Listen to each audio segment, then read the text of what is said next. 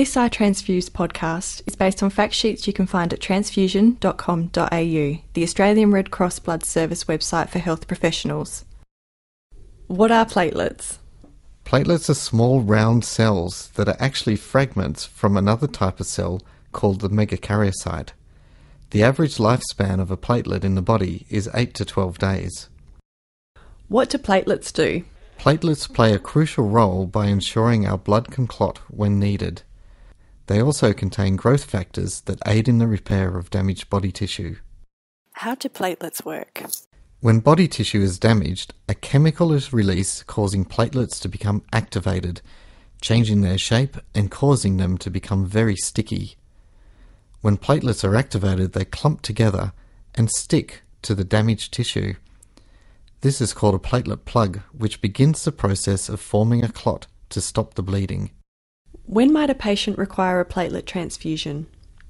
Platelet transfusions are commonly used in patients with a low platelet count or poorly functioning platelets who are bleeding or are at high risk of bleeding and are unlikely to make their own platelets.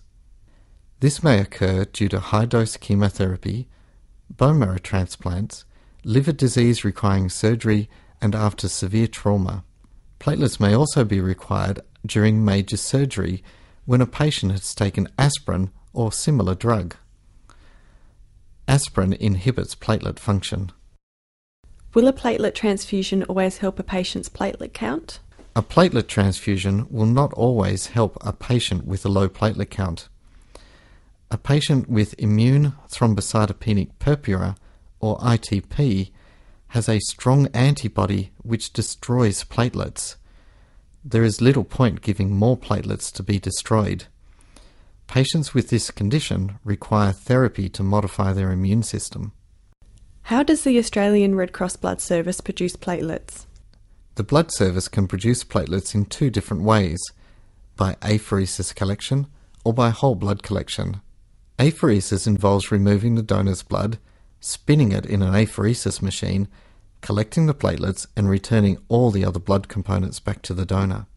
After whole blood is collected, it can be spun to separate the red cells from a buffy coat and the plasma. The buffy coat contains platelets, white cells and some red cells.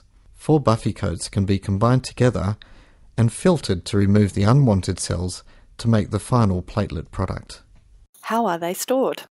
Platelets do not survive refrigeration well and must be kept at room temperature between 20 and 24 degrees.